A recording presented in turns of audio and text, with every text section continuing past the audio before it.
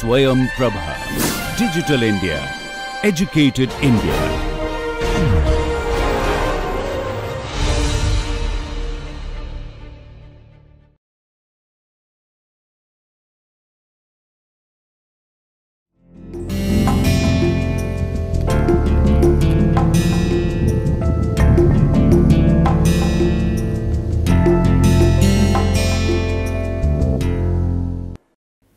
Greetings to the viewers. I am Dr. Priyanka Singh, Assistant Professor, Department of Political Science, DAV PG College, Varanasi. And today I will be discussing the topic International Terrorism. In the previous lectures, I have dealt with the emergence of the discipline of international relations. Then I have covered the theories of international relations like idealism, realism, liberalism, Marxism, social constructivism, feminism, international organization, that is United Nations, regional organization, that is European Union, and I have also discussed on the topic of human rights. And in this lecture, this is my 9th lecture, and I will be focusing on the topic international terrorism.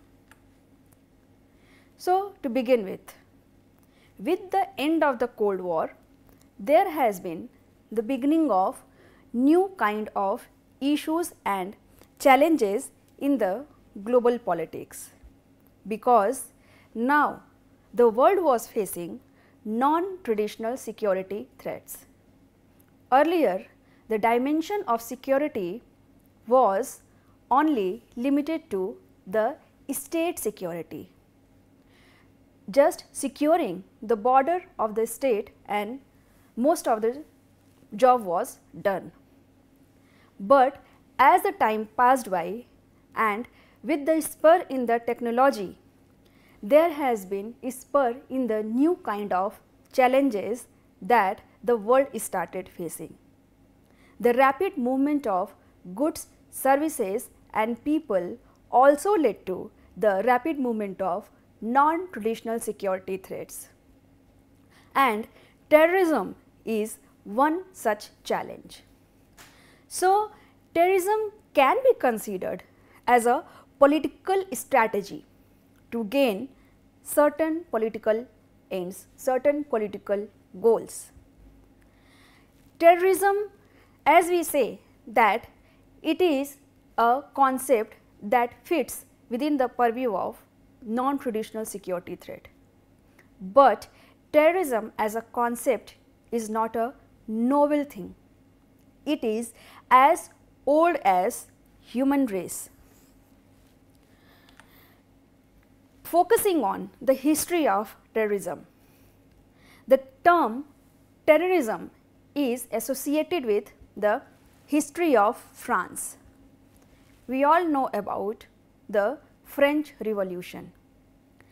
As a result of French Revolution, there has been a rise of a group called Jacobins, and they were revolutionary group. They belonged to extreme left wing, and they fought for the rights of the middle class and working class. So, they started challenging all those institutions, those who were not in the favor of the growth of the working class. Later on, terrorism came to be associated with communists, and communist has the aim of insurrection. That is why they were put in the category of terrorists. Now, towards First World War, terrorism was used by those who wanted their nation. It is usually believed that terrorism is a non-Western concept. Like in the previous lecture, when I was discussing about human rights is basically considered as a Western concept. but terrorism is considered as a non-Western concept. But we should not forget the fact that there has been terrorist movements in Western countries too, like Northern Ireland. In the Western point of view, terrorism is primarily linked to Middle East and Islamic world. The growth of terrorism is because of them. If we have to define terrorism, that what is terrorism? There is no concrete definition of terrorism as per international law. According to United Nations Security Council, terrorist acts are those criminal actions committed against people with the intent to cause death or severe injury. So, first thing that we should keep in mind is it is criminal action and the intention is to cause death or severe injury. Why they want to cause death and severe injury? Why it is committed against people? The answer to this is that the act of terrorism, the action of terrorism is basically aimed at creating a state of terror in the general public. And as they are creating a state of terror, a feeling of terror among the general public, it will in turn compel the government to do or not to do from certain things. If they are taking any action against any terrorist group or they are working on any issue which is in favor of terrorist, they want the government not to do that.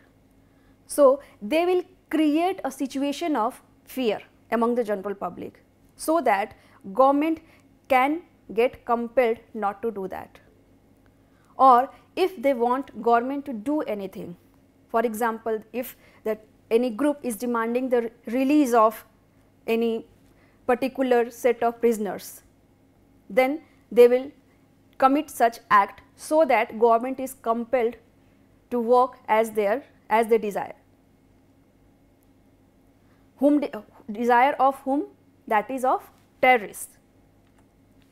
So, there are different interpretations of terrorism. First, to talk about conventional interpretation. So, conventional interpretation of terrorism is that it is attack on civilized humanitarian values, because in a civilized society there is no room for terror, no space for terror. So, first, that is, if we conventionally interpret the concept of terrorism, it is attack on civilized humanitarian values, and in turn they are threat to the whole lot of humanity, because if any act is intended to cause death or injury of any person or group of person, that is of course a threat to humanity. From radical point of view, if we interpret the concept of terrorism, the radicals view terrorism as an attempt to advance justice, because as per radical point of view, terrorism is an attempt to counter bigger violence, to stop bigger violence, to counter bigger violence.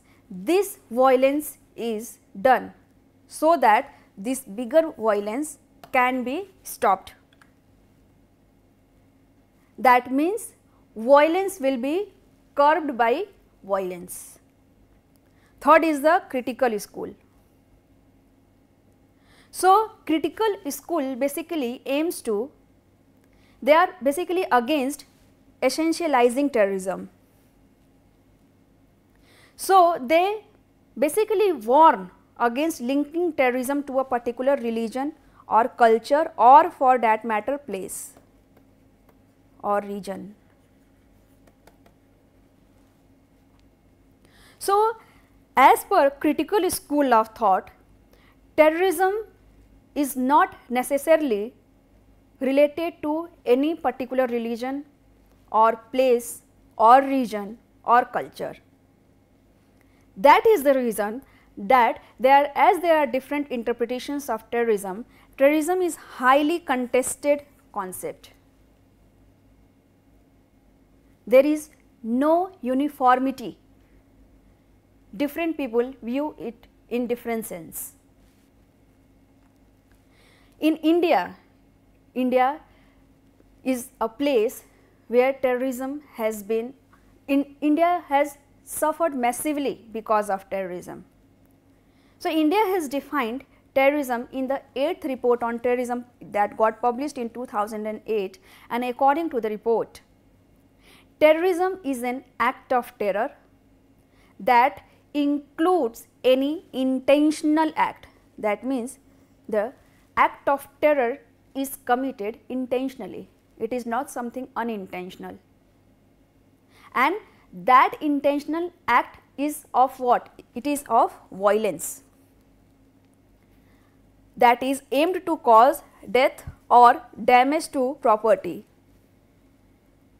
and this death and damage will induce fear in the group of people. That is what terrorism is. What are the essential characteristics of terrorism? Let us talk about that. So, terrorism is basically called as asymmetrical war. What is asymmetrical war? When the parties to the conflict are not equal to each other, there is no equality. One is stronger and other is weaker, or the means used by both the parties are not on equal terms. So, basically terrorism is considered as the weapon of the weak. Those who are weak, they resort to terrorism so as to fulfill their desires, and they are knowing that they can't prevail over their opponent, they can't win in any kind of direct war. So, as they are knowing that they are weak, they can't face their opponent in terms of power, so they will go for guerrilla war, because they know that their enemy is stronger, the greater strength of enemy. So, in order to compensate the greater strength of their enemy, they will go for guerrilla war, so that they can prevail over their opponent, they can win, because they know that in direct warfare they will lose. So, the strategy of terrorism includes war of attrition, that is protracted struggle to weaken the power of enemy. It is a protracted struggle so that your enemy gets weakened. So, the distinguishing feature of terrorism is propaganda and highly publicized atrocities, so that these atrocities can create fear among the people and their enemy get intimidated. They can also, their act can also gain popular support or not gain popular support, both the cases are possible. So, terrorism is ideologically contested, emotionally charged and a pejorative used term. There is a pejorative attached to this concept. Now, what are the types of terrorism? How can we say that, okay, this is one type, this is second type, this is third type? What are the types of terrorism? So, first is terrorism is Walter Lacker characterized terrorism in two types: terrorism from above and terrorism from below. Terrorism from above is like this and terrorism from below is like this. So, what is terrorism from above? Below are the general public. So, if the government is doing anything that is causing fear among the general public, that can also be termed as terrorism. And as government is powerful, it is above the general public, so this kind of act can also be termed as terrorism. The thing is that many of the counter-insurgency operations done by the government also falls into the category of terrorism, but that terrorism is considered as terrorism from above. Or if any kind of ethnic cleansing is done by the government that is intentional in nature, that is also considered as terrorism from above, because there is something which is coming from above. Any kind of operation done by the government, because this operation is directly and indirectly affecting the general public, creating fear among the general public. So, these kind of acts can also be termed as terrorism. We can't say that government and terrorism are not related to each other. They are related to each other, and their act is known as terrorism from above. That is called state-led terrorism, where the state is involved. Next is terrorism from below. Terrorism from below is led by the non-state actors, a group of people. For example, Al-Qaeda. That group can be called, their act can be called terrorism from below. So, the first categorization is terrorism from above and terrorism from below by Walter Lacker. There are other categorization also. First is political terrorism. What is political terrorism? Political terrorism basically is primarily used to create fear in the community or section of society for political purposes. Now, this kind of terrorism which is used to create fear in the community or any section of the society for some political purpose, this can be done to overthrow the state or to overthrow the foreign occupation. This is called political terrorism. Next is the global terrorism. Now, that terrorism which has been accepted and termed widely is global terrorism. So, political terrorism is not global terrorism, because some sections of the world has not accepted it as terrorism. They have considered it as a regional problem. Global terrorism is global in nature, universal in nature. And why they are considered as global or universal? Because it was used to weaken the US hegemony. We all know about 9/11, when the attack was done on World Trade Center. It can be termed as global terrorism because it challenged the hegemony of United States of America. It was done with the intention to weaken the US hegemony. That US hegemony, whose hegemony no state can dare to challenge US hegemony at that time in the year 2001. At that time, a group of people attacked World Trade Center in United States of America. So that act became global in nature because that act was aimed to inflict damage or humiliation on global power. It was basically aimed to challenge the power of USA or to change global civilizational values. It can also be inferred that it was the offshoot of the concept of clash of civilization, to question the supremacy of one civilization over other.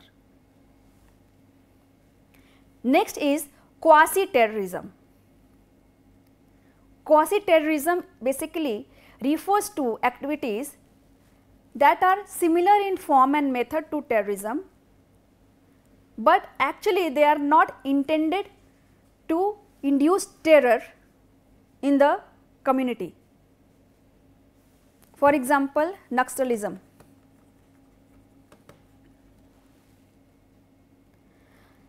If we view the things from the point of Naxals, they say that they do not want to induce terror in the community. They are working for the welfare of those whose welfare is not taken into consideration by the government.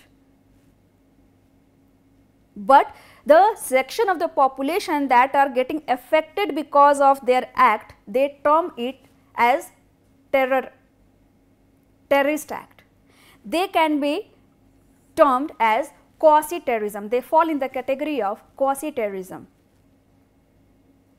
Then the state-sponsored terrorism, that I have already discussed, terrorism from above. These kind of terrorism refers to those terrorist activity that are carried out by the government to fulfill their political purposes, that can be against a particular section of community or any foreign nation. So it is basically state sponsored because state is supporting that act directly or indirectly. Then religious terrorism. What are religious terrorism? Religious terrorism refers to those terrorist activities that are undertaken in the name of faith and religion, and it is against those who are of different religion.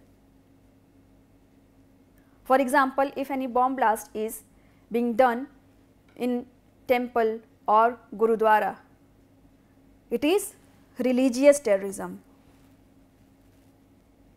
because this act is basically done not only to create fear, but to create fear in a particular community that belongs to any particular religion. So their aim is religious. That is why they are known as religious terrorism. Then other category, that is new terrorism. New terrorism is also religious terrorism, because earlier forms of terrorism were secular. They didn't targeted any particular religion. They could be for the freedom of their country, they could be to end any particular regime, any particular rule. So they were secular in nature. But now the terrorism is taking religious shape. So, new terrorism is also religious terrorism, because at present majority of the terrorist organizations that are there in the world, they have the religious characteristics and their ideology is religion, because they consider their religion far more superior than other religions. So, religion itself become an ideology. Their ideology is religion. Now, what are the reasons of terrorism? Why terrorism is done? First is the ideological reason.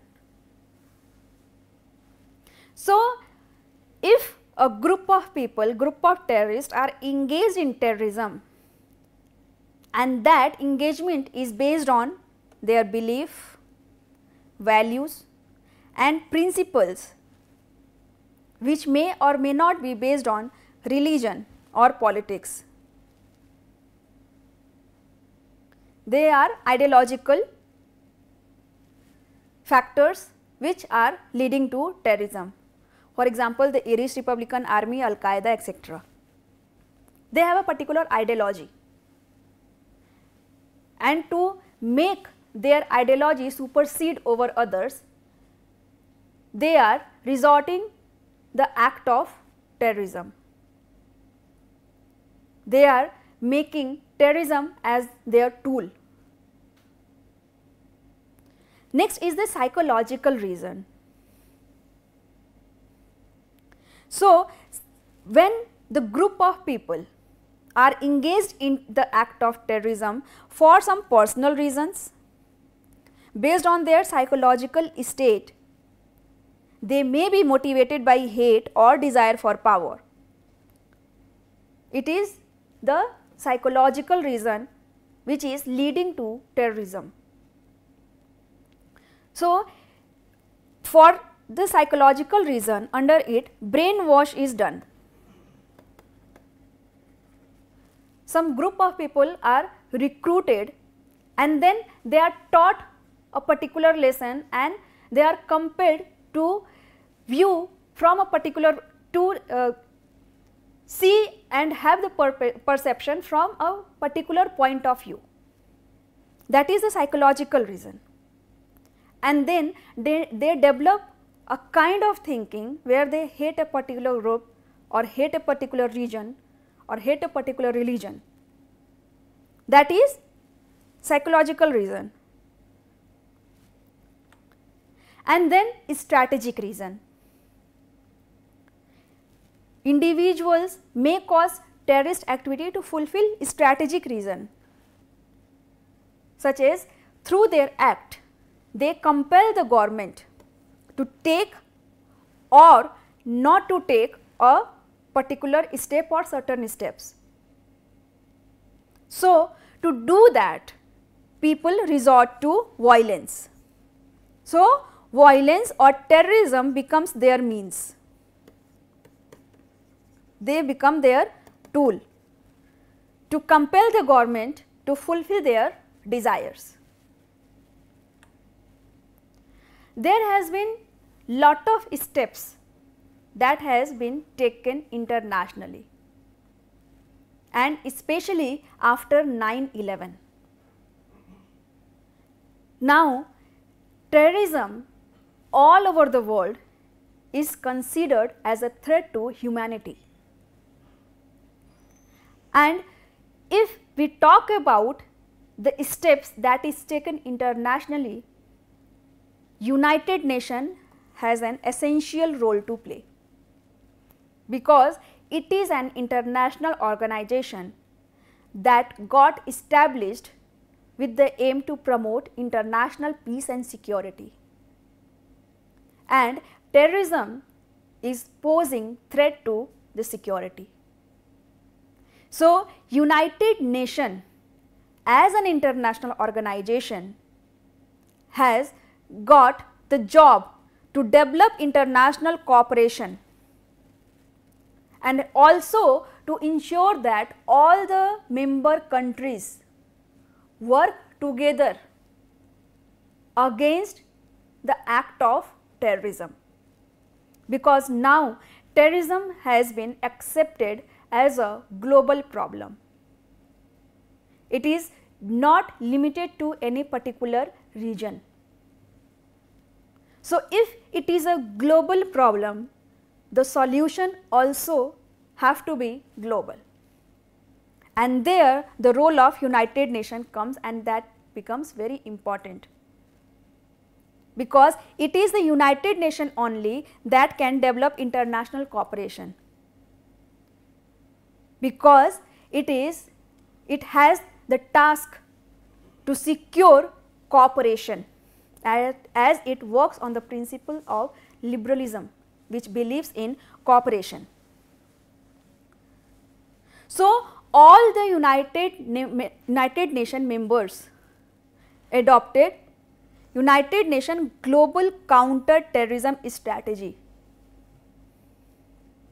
and through this United Nations Global Counter-Terrorism Strategy, steps are taken both individually as well as collectively on national and international level to counter terrorism. So, this is the one important step taken by the United Nations to curb terrorism. Basically, there are 4 principles of counter terrorism. They are also known as the 4 strategies how to deal with terrorism. So, first strategy is addressing the conditions that lead to the spread of terrorism. What are the causes? What are the conditions that lead to the growth of terrorism? Because no one is born as terrorist. Terrorists are made, they are constructed. So, if they are made, if they are constructed, why not to nip the problem in the bud, so that it does not flourish, it does not blossom. So, to address the conditions that led to the spread of terrorism, that is the first strategy to counter terrorism. Then second is preventing and combating terrorism. If terrorism is there, there is need to prevent and combat that act. And how that will be prevented and combated? By building capacity to prevent and combat terrorism. How to build the capacity? The capacity won't be built until and unless United Nations will be strengthened. So, by strengthening the United Nations and by building capacity, which of course requires resources, then terrorism can be combated. And then ensuring respect for human rights. Human rights, those rights which we have because we are born as humans, and no human has the right to take away or snatch away rights of other human being. And terrorism is doing what? It is taking away or snatching away the human rights of other human being. So, to ensure that all the sections of the society have equal respect for human rights and they have a respect for rule of law. And what does rule of law says? That nobody is above law. If nobody is above the law, how can you create fear among the population, the common population? So, these are the 4 principles to counter terrorism. United Nations also established various committees to combat terrorism. First is United Nations Security Council, 3 committees. First, Al-Qaeda and Taliban Sanctions Committee, the Counter Terrorism Committee and 1540 Committee. And these 3 committees were established to implement the specific resolution relating to terrorism. So, whatever the resolution that are getting passed to combat the terrorism, these committees are there to implement those resolutions. So, according to United Nations Security Council resolution 1456 that got passed in the year 2003, all nations must comply with international law while countering terrorism and respect international human rights and humanitarian law. Both human rights and humanitarian law needs to get respected, and for that all nations have to comply to the international law. If everybody will respect the international human rights and humanitarian law, no act of terrorism will be done. And to ensure that, to implement that, countries need to strive to improve conversation and understanding across civilization and settle unsolved regional issues to avoid targeting other religion and culture. So, whatever the causes of terrorism could be there, first is the miscommunication or confusion regarding the intention of the other person or other community, hate towards the other civilization or religion or culture. If any regional issue is there for which 2 countries or 2 groups are fighting, if these problems get resolved, terrorism could be curbed.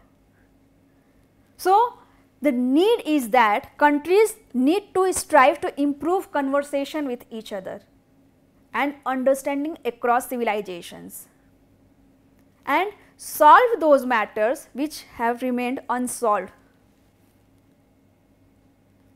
And for that, they have to be mindful of the fact that they have to avoid targeting other religion and culture. There are several other conventions also that are aimed to curb this problem. First is European Convention on Suppression of Terrorism. It was passed in the year 1977. Then Council of Europe Convention on the Prevention of Terrorism. It was adopted in the year 2005 and it got entered into force in the year 2007. Then International Convention for the Suppression of Terrorist Bombings, adopted by the United Nations General Assembly on 1997, which entered into force in the year 2001. Then International Convention for the Suppression of Financing of Terrorism, because finance is one of the very important factor, and to curb the terrorism there is a need to stop the finance. So, United Nations General Assembly adopted the International Convention for Suppression of Financing of Terrorism in the year 1999, that entered into force in the year 2002. Then International Convention for the Suppression of Act of Nuclear Terrorism. Nuclear weapons, they are deadly in nature. So, this convention was adopted by the United Nations General Assembly on 2005 and entered into the force in the year 2007. Then Organization of the African Union Convention on the Prevention and Combating of Terrorism, adopted in Algeria, and it entered into force in the year 2002. These were the international conventions. Now, as I already mentioned that India has also suffered a lot because of this problem of terrorism. Now, let us focus on the Indian approach. What is the India's approach? So, the government of India has offered 5-point formula to deal with terrorism. First, exchange of timely and actionable intelligence. If we talk about terrorism, one thing we have to keep in mind, and that is the timely act.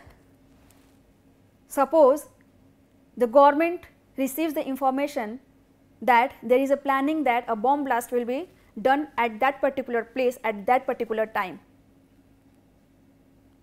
For example, within an hour. So, rather than making strategies till the time that time passes by, there is a need for a timely thing, timely action. And actionable intelligence. Intelligence should be strong, that whatever information they are giving is accurate. Next is the prevention of misuse of modern communication system. We all are adopting modernization. There is technological advancement, we all are using technology. But this technology is also being used by the terrorists. So, if we are making positive use of technology, they are making the negative use of technology. So, government have to ensure that the misuse of modern communication system should not be there. Next is building capacities to increase border control. Of course, we are living in an era where non-traditional security threats are predominating, but we cannot deny the fact that traditional security threats are still relevant, and for that border controls and securing the borders are very important. Then sharing the information on movement of persons, because this free movement of goods and services has also been used by the free movement of terrorists across the globe. They are sitting at one corner of the world and they are running the whole racket in whole world thanks to the technology. And then designation of counter-terror focal points for effective response. This is the 5-point formula given by India. Now, coming to the Comprehensive Convention on International Terrorism. India proposed Comprehensive Convention on International Terrorism in the year 1996. And this convention proposes acceptance of universal definition of terrorism to be adopted in the domestic laws. Now, it is a high time that we should adopt a universal definition of terrorism. One terrorist can't be another's freedom fighter.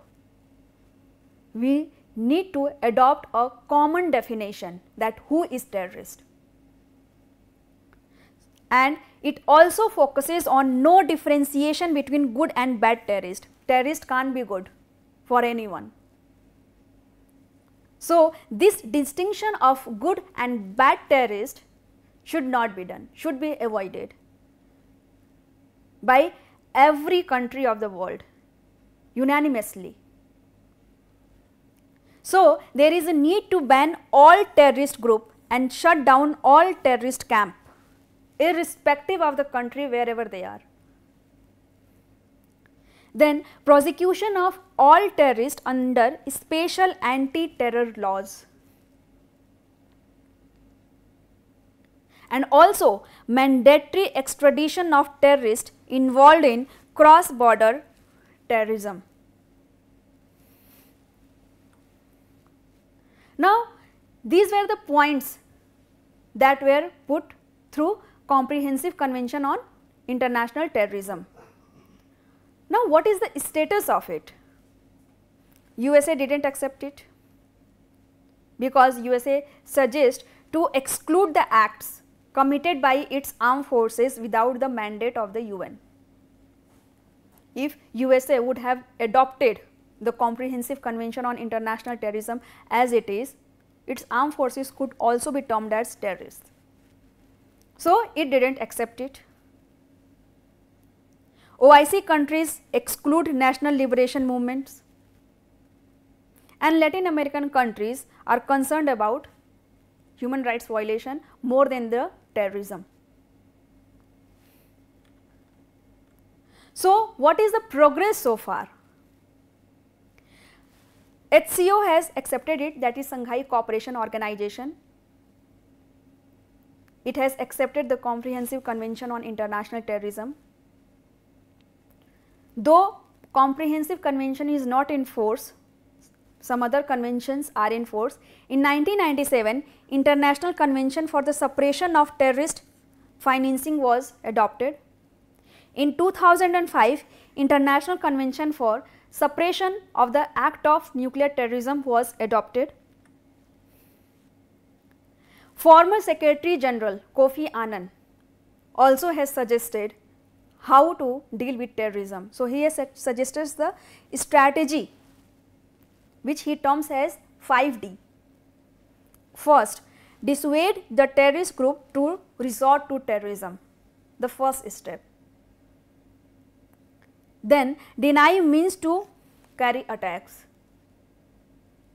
Then deter states from supporting such groups, because it is an accepted fact that terrorists get the support of the states. Without their support, they can't flourish. So, Kofi Annan suggests to deter states from supporting such groups. Then develop capacity of states to prevent terrorism, and most importantly, defend human rights. Human rights need to be defended. So, according to Kofi Annan, any strategy to fight terrorism has to be grounded in rule of law, it has to be victim centric, it has to reduce the appeal of terrorists, civil society participation against that propaganda war should be avoided, and to deal with root causes like poverty, because poverty is one of the biggest cause of terrorism, and cooperation among nations. So, there is a need to develop respect for rule of law. Rule of law needs to be respected. Any act to curb terrorism should be victim centric.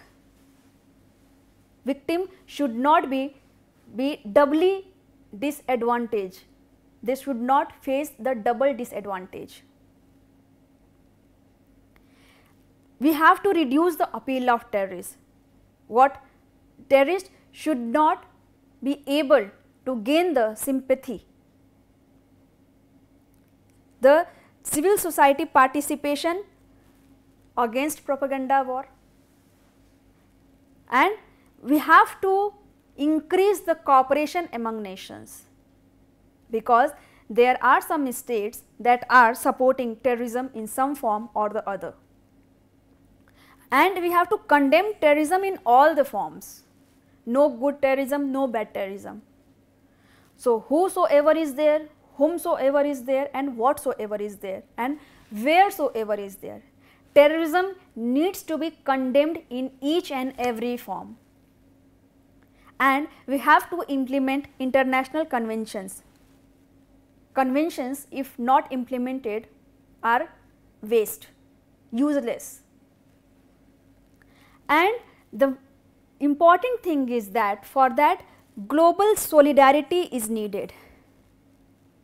If global solidarity will be there, it will weaken the temptation to use terrorist act. So, we have to cooperate with each other, we have to stand by each other to deal with this global phenomena. Now, the strategies to deal with terrorism through different theories. How the different theories view terrorism. First, talking about the realist approach, realists offer no mercy to terrorism, because realists view terrorists as threat to national security, and if they are threat to national security, they need to be crushed. So, we should not say that there are the rights of terrorists also, no civil and political rights for terrorists. Now, as per liberal point of view, they suggest to distinguish between fundamentalists and the liberal values. So, we have to distinguish between the fundamentalism and the liberal values. So, they put us in a situation of dilemma, because as per them terrorists also have civil and political rights, they also have human rights. So, they put us in a situation of dilemma. The critical school of thought suggests to distinguish between wholesale terrorism and retail terrorism. So, wholesale terrorism is terrorism from above and retail terrorism is terrorism from below. The Marxist school of thought says that there is a need to fight terrorism at two levels: war of position and war of movement. So, war of position is indirect and it requires the use of soft power, and war of movement is direct and states need to gain moral high ground. And hence, states need to appear more sensitive to human rights and protection of freedom and development. Now, what social constructivists have to say? They say that change your perspective. We should not typecast this phenomena. Conventions need to be broken down. There can be labeling of certain groups, because as per them everything is constructed, and if everything is constructed, then we cannot accept any discourse as it is. We have to look into the ground. We need to change our perspective.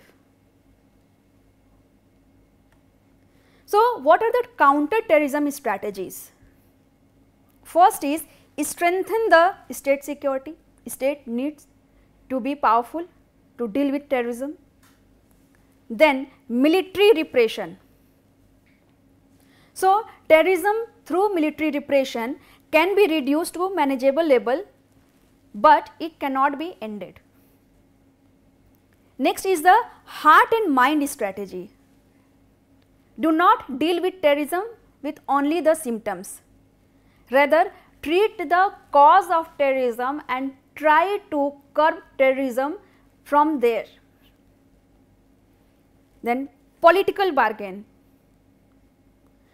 However, it may not work against the fundamentalist, because fundamentalists want to create a new order rather than the political accommodation. So, in conclusion, it can be said that international terrorism is significant threat to global security, and if it is a significant threat to global security, it needs to be resolved as early as possible, because if it does not get resolved, it becomes threat to the future of human civilization also, not only the present, because the act of terrorism is catastrophic and there is a fear of non-state actors acquiring even the weapons of mass destruction, and they can destroy the whole world. So, combating terrorism requires cooperation among international states and international intelligence agencies to increase efficacy and efficiency. So, we must adopt security measures that are highly resilient to deal with terrorism and at the same time comply with international law. And unanimously we have to be in one voice, reject terrorism in any form, anywhere, because humanity has no option but to prevail over terrorism. Thank you.